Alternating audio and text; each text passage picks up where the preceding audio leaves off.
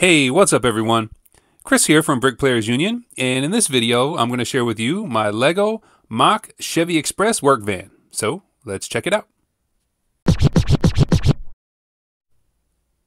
Now, I've said it before, and I'm sure I'll say it again, that I think all Lego modular buildings should include a companion vehicle, but unfortunately only a few of them do. So for the ones that don't, I decided a while back that I would build my own vehicles to go with them. Now, I recently added the Pet Shop and Brownstone modular buildings to my city, and they fall into the category of modulars that do not include a vehicle. So when it came time to decide what kind of vehicle I was going to build to go with them, I thought about the Minifig that's painting on the second floor of the Brownstone, and I thought giving him a work van seemed like an obvious choice. Now, when it came time to decide what kind of work van to give him, I thought about one of the most common work vans that I've seen on plenty of job sites throughout my life, and that work van is the Chevy Express. Now, the Chevy Express, also known as the GMC Savannah, is a full-size van that's been produced by General Motors since 1996, and except for some minor cosmetic differences, has been pretty much unchanged since then. It comes in 3 configurations: a passenger van, a cutaway van chassis, which is used for vehicles like ambulances and buses, and a cargo van, which is the model that this MOC is based on. Now, as for the specs of the MOC, the main body is 6 studs wide, plus another stud on each side for the mirrors, which brings the overall width to 8 studs. It has an overall length of 21 studs bumper to bumper, and it has a height of 7 bricks to the top of the roof, and 8 bricks if you include the roof rack.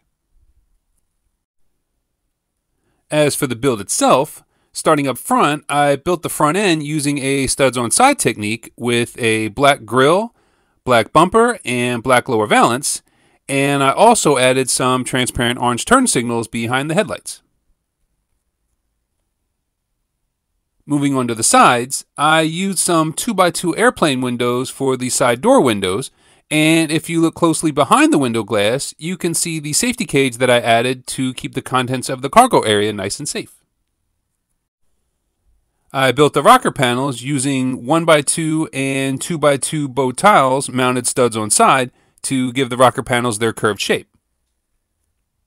I added a set of black running boards, black door handles, and a set of black side view mirrors as well. And I also gave it a set of 24x12 Speed Champions wheels and tires in black with silver hubcaps. Round back, I used the same 2x2 airplane windows that I used on the side, and if you look inside, you'll see that I included another safety cage behind the rear door glass as well. I also recessed the rear license plate, and I gave it a black bezel. Up on the roof, I gave the van a black roof rack with ladder, and I made the roof easy to remove to give easy access to the rear cargo area.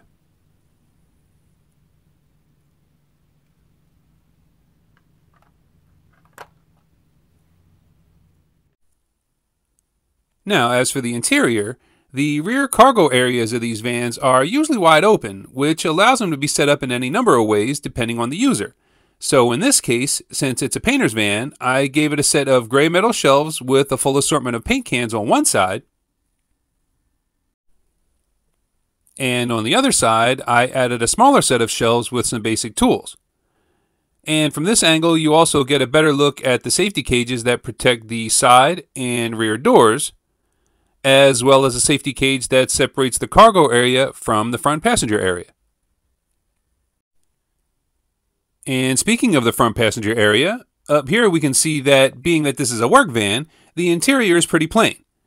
It includes some basic gray seats, a simple white city steering wheel, and an in-dash cassette player.